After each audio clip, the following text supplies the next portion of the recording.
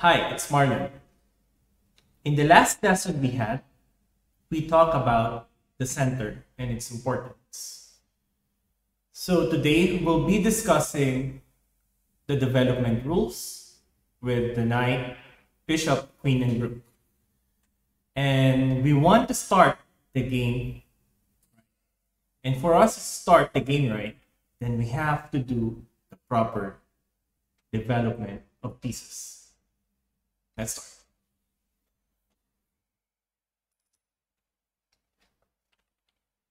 So from the start of the game, we don't want to move the knight here on corners. Why? Again, we have to focus in controlling the center from the start of the game while we are developing our pieces. But if we put this knight on h3, for example, it's very far from the center that we are aiming. And this knight is just controlling these two squares. This is what we call, or they're saying that this is the knight on the rim is dim. So ideally, we want to put the knight here on f3 as, yeah, it takes part of the center. So to explain more about this concept, if your knight is on the corner or any corner of the board, you will just have a little space to control. So for example, if the knight is on h8, then you can just go on this. On these two squares. But if your knight is not in the corner, doesn't really have to be in the center. But for example, here, knight on c3, it can have 8 squares to be controlled. So ideally, we want the knight not to be in the corner. Because if it does, it could just have to. Got it? So knight belongs to the center, or knight has to be centralized as much as possible. Let me show you this kind of opening. This opening is called the 4 knights game.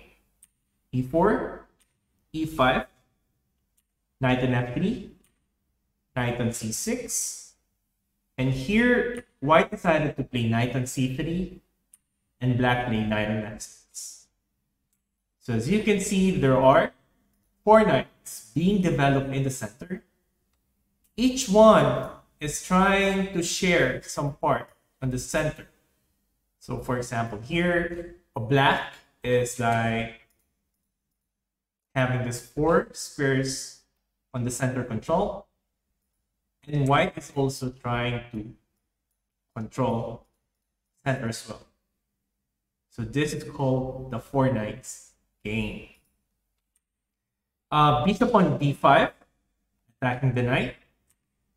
So black played here knight on d4, trying to capture the bishop. And also trying to attack this knight on f3. So white decided, okay, I'm just gonna capture the knight. Knight takes. Knight d4, knight d5 takes, and pawn takes. After bishop e7, white castle, black castle, rook on e1, and then c5, and then maybe e4, and then d6.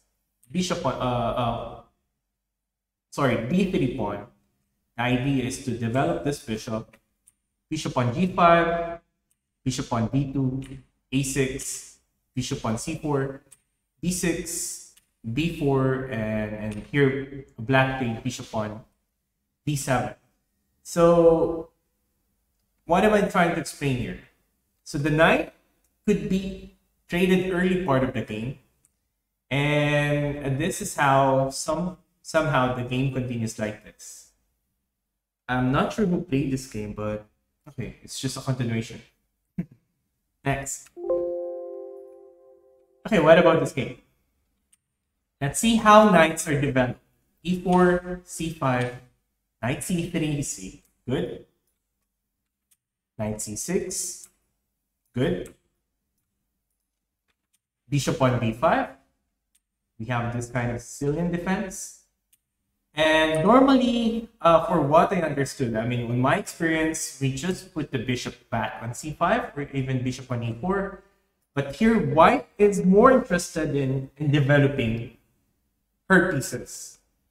And she played here knight on f3, offering the bishop on d5 to be captured, and black go for it. After knight on d5, you see knights for white are active. And after e6, knight on c3, d6, d4 takes, and then queen captures. So opening is almost finished. Knights develop, bishop can just move here maybe on f4 or even on e3, and white can go for long castling or short castling. And white has the center. After e6, bishop on g5 attacking the queen, queen c7, and white castling.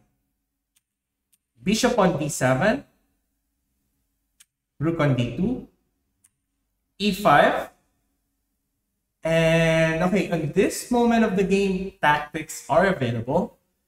Here, white played knight on d5. So, centralizing the knight, attacking the queen. In this case, for example, if pawn takes the queen, and then white could just simply capture the queen with a double attack. And in this matter, it's not just a simple double attack because it's a checkmate. Amazing. So black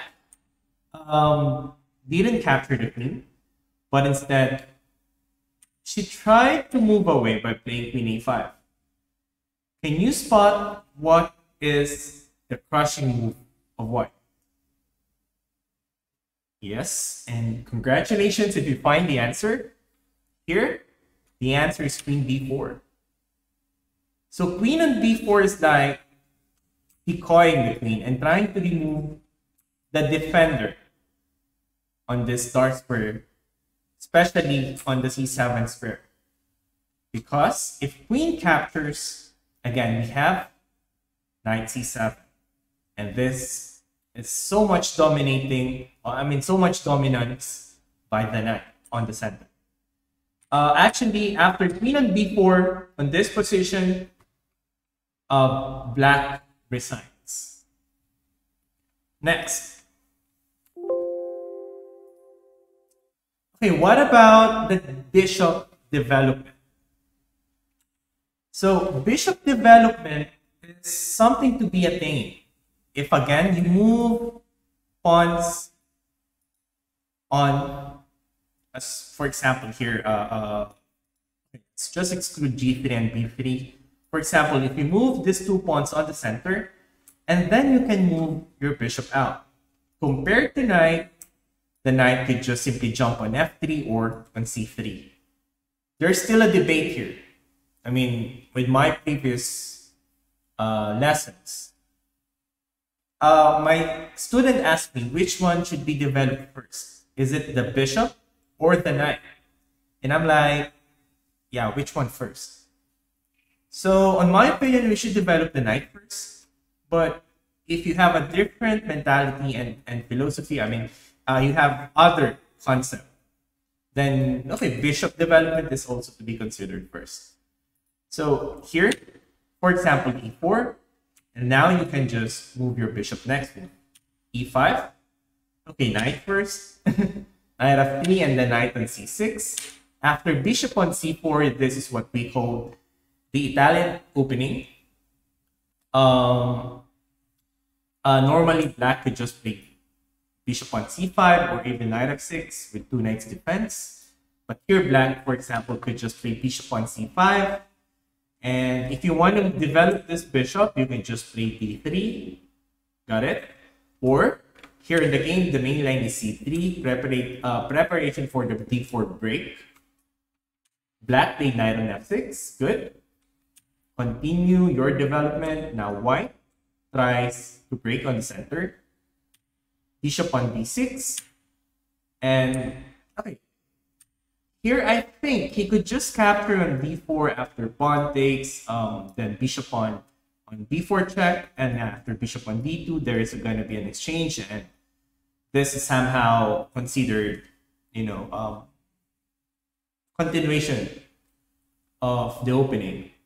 This is heavily, this opening is for about 400 years already, so there's a lot of study and experienced players try to share what are the ideas to be played, especially in this kind of opening. But on this game, what happened is he didn't capture. Black, I think, is inexperienced, and he just played bishop on b6 after capture. Okay, it's down by a pawn, of course. Knight captures on e4, which is bad move. Why is it bad move? Because there is queen on d5. That's why they cannot capture the pawn on e4 on this kind of variation.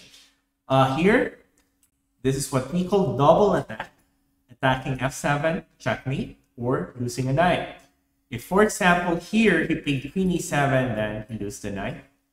And for example, if he just played knight on g5, trying to defend the f7, there's what we call removing the guard or deflection. Bishop takes g5. And okay, you won a knight again. So also attacking the queen if he just play f6 and then still checkmate. White, it's so much winning after knight takes e4. Poison pawn. So let's try another example. Okay, e4, e5, knight on f3 and knight on c6, bishop on c4 and bishop on c5. So c3 and knight on f6. Here, white didn't play d4 immediately. White tried to complicate the position more by playing knight on g5 with a very simple idea of attacking f7. But there's also a rule in the opening that we don't want to move the same piece twice. I have nothing against with the fried lever attack. I mean, with the fried lever players, because they normally play knight on g5. But okay, at some point it's good because you're attacking, but make sure if you move the same piece twice, you have a very good idea. Because here, black just castled, and after d3, trying to develop the bishop, h6. There are two variations here. I mean, you can move away, so you just move your knight again. Or you can go for a trick. So the trick here is what happens on the game white played h4.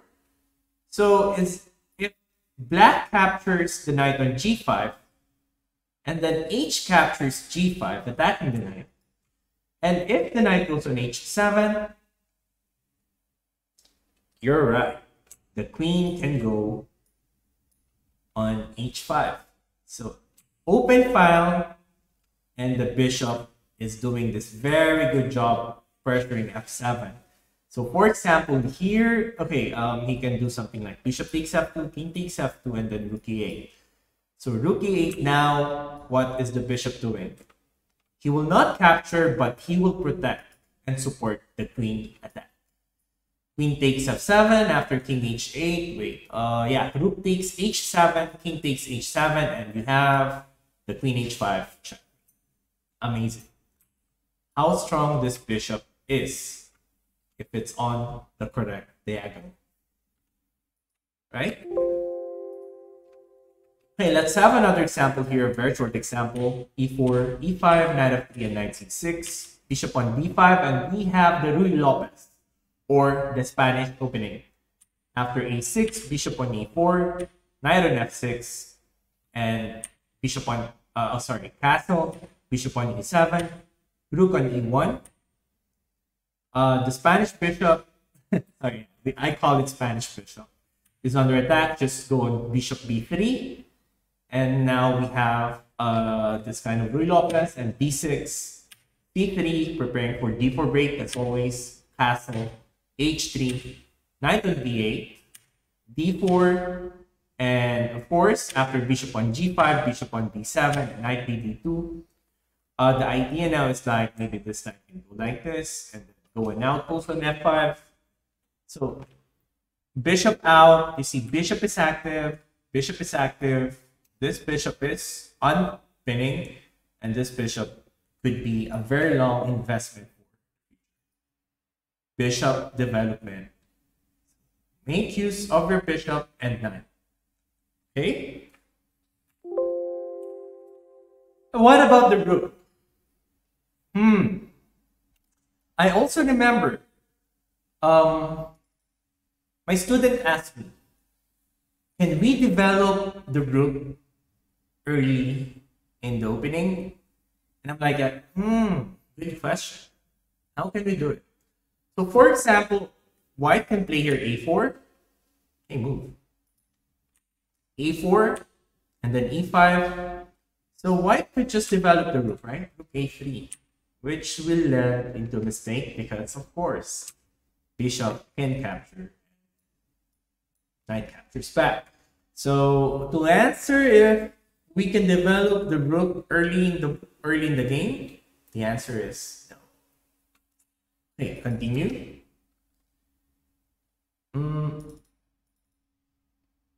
Okay, here, as I said, we cannot develop the rook early part of the game, but maybe in the middle game and especially in the end game.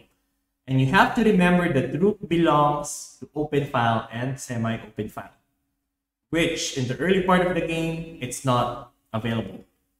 So the idea is that this rook should be here or either here. Okay, so those are a long shot development that you can do on your game. So for example, here e4, e5, knight f3, knight c6, d4 takes, knight takes d4, knight takes d4, queen takes d4, and then d6. Knight on c3, you see, everything is working. Knight f6, pinning, bishop on g5, bishop e7, castle, black castle, e5 push, knight f8, bishop takes e7, queen takes e7, and then knight d5, and then queen goes back on d8. The queen, it's gonna be wrong if the queen goes on d6 because again there's it's not, there's a knight on e8, I'm sorry. So here, okay, queen d6 maybe is a good move, but yeah, I forgot that there's a knight on e8 already. So here, he could just capture and then bishop goes here and then rook goes on e1. Normal. What happened here is after queen d8, he captures d6 and he has to capture with the pawn. Why? If he captures, for example, using the knight, here there's a very simple rule. It's very simple tactic. Knight takes c7. Removing the guard and the knight is hanging on d6. So after queen takes, and white is up by a pawn. So after e takes d6, he has to capture with a pawn. Bishop on d3, bishop on e6, knight on f4, knight on f6, and then rook he1. So from the start of the game, you should know what will you do in your rook. And on this game, white manages to develop his rook by putting it on this is the open file because there's no pawn. And this is a semi-open file because there's one. Next, queen development. Now, can we develop the queen early part of the game? Then the answer is yes. All beginners or starters knows this. The attack on f7. So for example, e4, e5, bishop on c4, knight on c6, and then queen h5. So it's not really a good idea to put your queen out early in the game because again, you have to develop your knight, your bishop, your knight, and then castle. But putting out your queen early in the game is just you're hoping for your opponent to blunder. So for example here, if black played bishop on c5, and then there's a checkmate on f7. If, for example, he played knight on f6, still checkmate on f7. So, but the problem is, what if black played, for example, the best move g6 and then queen f3, still not giving up on the checkmate on f6. Excuse me, not giving up the checkmate on f7, and then after knight on f6, and then now it's the only time for you to develop your knight, and after black can just play bishop on g7. As you can see, a lot of development for black has been done, and I think here black manages to make his goal to equalize in the opening. He can castle, and okay, white can castle, but after b6, almost of black's pieces are working. So putting out your queen early in the game is not really a good idea, but just to enjoy the game, then it's fine. Here is a very long game played by Hikaru Nakamura, if you know him, from USA, against Krishnan, sorry. And e4, e5, queen h5. So he just developed his queen early in the game, but after knight on c6, bishop on c4, and g6, queen f3, knight f6, knight e2, bishop g7, knight c3, d6, d3, bishop on g4, and then how many times do you have to move your queen? So we have 1, 2, and then you have to move your queen again.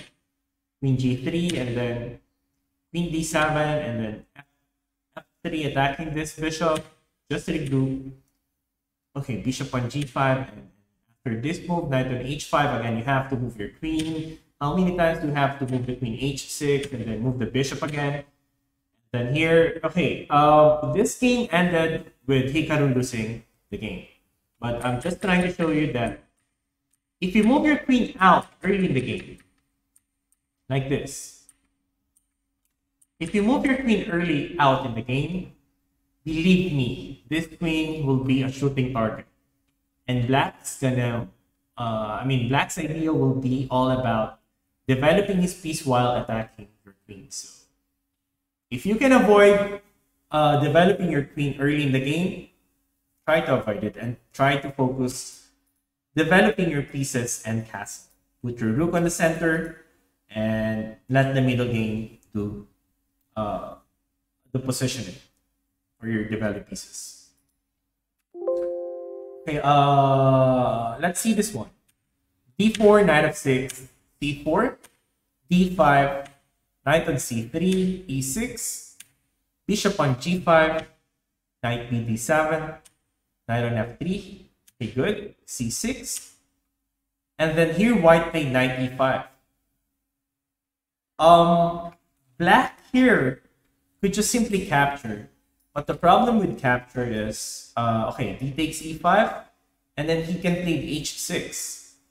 So I have some games like this when I was a beginner. And I learned that after bishop on h4, white is trying to keep the pin in f6, and black can just play g5. So now, okay, the trick is gone. Black didn't blunder. And after bishop on g3 and the knight on h5, white will have a hanging pawn, and the bishop on g3 is going to be exchanged or captured by the knight. So here, black just played a very cool motif called the queen e5 motif. Queen e5 is very common if there's love player. It's like, you see this, or hanging pieces, like a horizontal x-ray. And here he played e3, closing up this bishop. So this bishop could be active. And after knight on e4, this is a problem for white. The problem is the bishop is hanging, and knight now is attacking this knight on c3 because it's being pinned. So if bishop goes on h4, or even if you play h4, but I think bishop h4 is better move. Knight takes c3, and then after pawn takes c3, queen takes, white's gonna lose a piece here. So, for example, if you play queen d2, then there's a free rook. So probably he will play king e2, right? So after king e2, then yeah, there's queen b2, and okay, it's so much damage that black can do with just a queen. Or I think, what about if okay, knight on e4, bishop h4, and okay, black can also capture this knight first on e5. So if pawn takes, then takes on c3, c takes, and then queen takes check, and there is this problem. After king on e2 and then queen c4 is a double attack. So moving your queen into a very nice motive is also a very good thing. I will teach you that maybe later on, but now, for now, we'll just focus on how important developing your queen is. Okay, okay, that's it. So I hope you guys understand just a little for developing your pieces. Again, golden rule in chess: control the center, develop your piece towards the center, and then, for example, you can castle and put your rooks on the center. So I'll be continuing our lesson again next week. So you guys have a great day and stay safe. Bye.